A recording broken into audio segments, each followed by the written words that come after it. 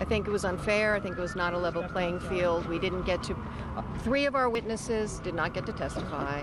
A lot of the evidence, big bulk of evidence, was not allowed to be presented. And evidence that was presented was stricken. And so the whole picture wasn't presented. One of the problems with a case like this is that it presents the possibility that anyone here, all of us, are going to be judged by things for which there is no attribution in real life. There's only attribution on the internet where things can be created, modified, edited, moved, hacked.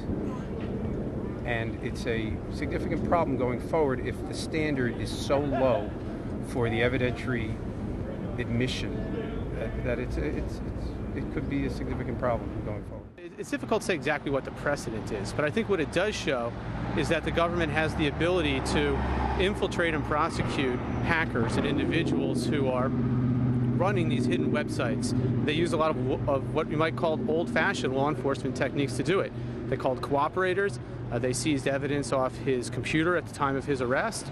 But clearly, Dread Pirate Roberts, thought that he was beyond capture. And they've demonstrated that that's not true, that they have the ability to identify who is using websites and who is using email addresses and to hold those people responsible.